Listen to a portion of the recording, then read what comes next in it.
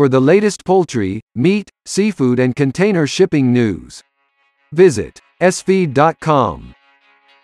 Please hit the subscribe button. Poultry and egg industry news.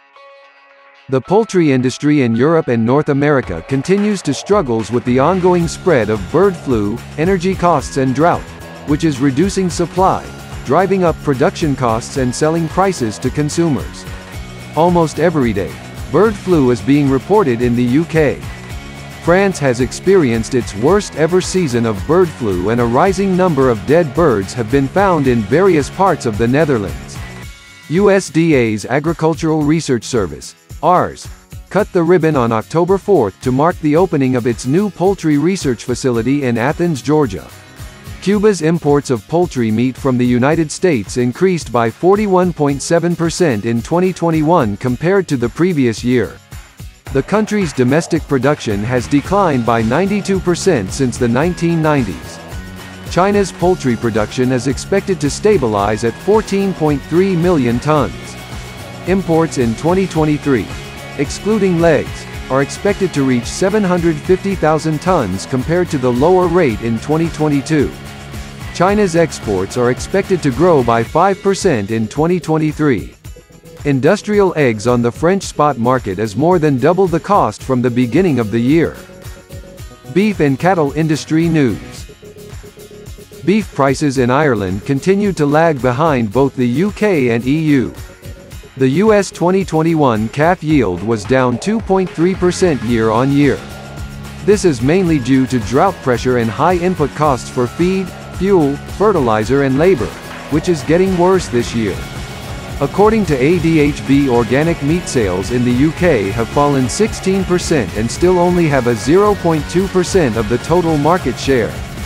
The main reason for the small share in decline is because it tracks around 5% more than non-organic meat.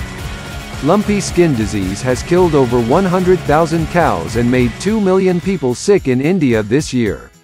The virus has spread to at least 15 states, with cattle and buffalo deaths nearly doubling in 3 weeks. Milk deliveries in the UK for the first 6 months of 2022 were 1.9% below previous year levels, equivalent to a drop of 145 liters. Pork industry news. China continues to release reserves to combat ongoing pork inflation, which is already over 50% higher this year. European pork producers cut back production and costs due to fertilizer, animal feed, energy and swine flu, but optimism for exports grows as the pound and euro weakens against the US dollar. The U.S. pork industry is urging California to loosen the 2018 laws, which defines the minimum amount of space that mother pigs, baby cows, and laying hens must be given. As of September 1st, there were 73.8 million hogs and pigs on U.S. farms, down 1% from September 2021 but up 2% from June 1, 2022. Brazil's pig inventory grew 3.2% in 2021, reaching 42.5 million animals. Plant-based meat news. The plant-based market continues to contract in developed markets, leading to JBS closing its Planterra plant only 2 years after it launched, and Beyond Meat's share price tumbling 75% this year. VAO opens the largest cultivate meat facility in the Southern Hemisphere that can produce 30 mt per day.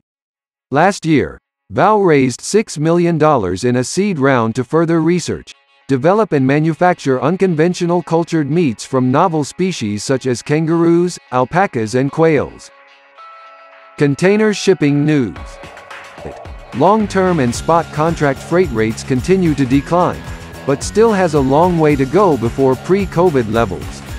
U.S. rates are down 20% already, but some routes between Asia and the west coast of U.S. is down as much as 80% year-on-year, mainly due to a drop in consumer demand for goods. A huge number of new large container ships will set sail at a time of sluggish demand in 2023. For the latest poultry, meat, seafood and container shipping news, visit ESS-Feed.com.